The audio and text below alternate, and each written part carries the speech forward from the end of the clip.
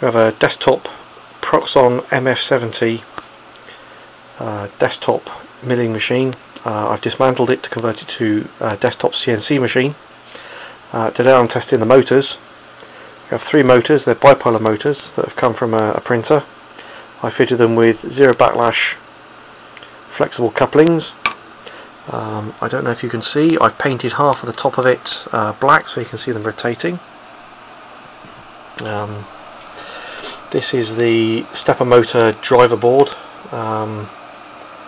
which I bought off eBay from a generic Chinese seller. It uses fairly common Toshiba chips. On my PC I have Mach3 running with the demo of the Roadrunner loaded and ready to go. This is the first time I've energised the board, or well, the second. I tried it just now before getting the video camera out. So connected the battery up, it's energised, and if we push go it should work. And there we have it. 3 motors running for the 3-axis.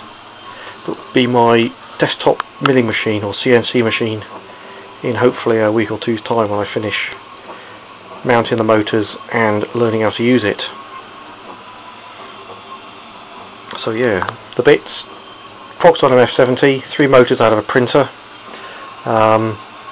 2 second-hand batteries from an alarm installation, a generic eBay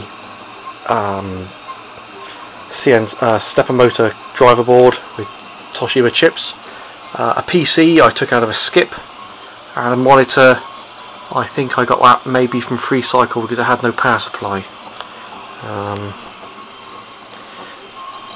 And it's all kind of working.